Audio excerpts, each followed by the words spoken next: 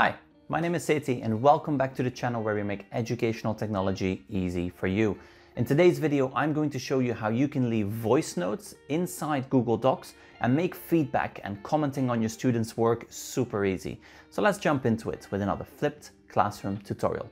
Now we will be using an extension called Mote, M-O-T-E. Now Mote is incredibly useful when you are trying to quickly give feedback to your students and you're using voice notes. Not only is this going to speed up your workflow, but it's also going to allow you to give instant feedback whenever your students are working on documents. And because it is in the format of a voice note, you can record it and the student can listen to it. So let's have a look at what Mote does in Google Docs. Now here on the website, you will see that you do need to add this to your Chrome.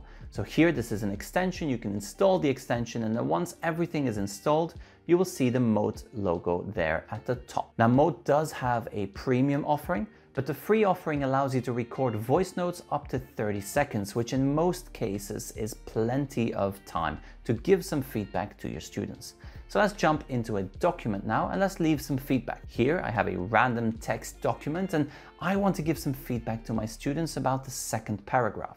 So here in that second paragraph, I'm going to highlight the section that I would like to feedback about.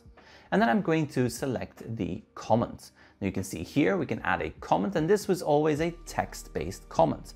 We can start typing our comment, but because we have our extension installed, we can now also click on this Mote symbol. So let's go ahead and do that. We're going to click and we're going to record a feedback note. Thank you for this. I love what you're typing in this paragraph, but I would like you to expand a little bit more on your ideas. There we go. Mote has recorded this. It's going to add it to the document. Now here you can see it gives you a link and we're going to click on comment. Now this note is now accessible to our students. Now our students will see that I've left a voice note. They can click on play. Thank you for this. I love what you're typing.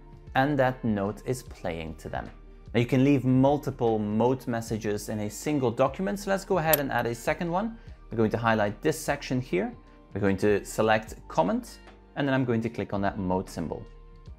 I love your ideas here. Make sure that you also check if these have already been tried by others. There we go. We're going to click on comment. And again, a second Mote is added to this document. Now, just to give you a quick overview of what is available with Mote, here we have the pricing information. And as you can see, the free version gives you up to 30 seconds. And then they also have a 90-second and a 90-second version. Now these have advanced features, but then the more advanced features that you would be paying for in the premium version are transcribing your notes, translating those notes, and even seeing transcripts as well as feedback reaction. Now nothing is stopping you from exploring and trying the free one. 30 seconds is a great time to start giving verbal feedback, and if there's anything longer, then you can always type it up. And I hope you found this helpful. If you did, make sure to scroll down, leave a comment in that comment section, subscribe to the channel, and then scroll back up. Thank you for watching, and I will see you in the next one.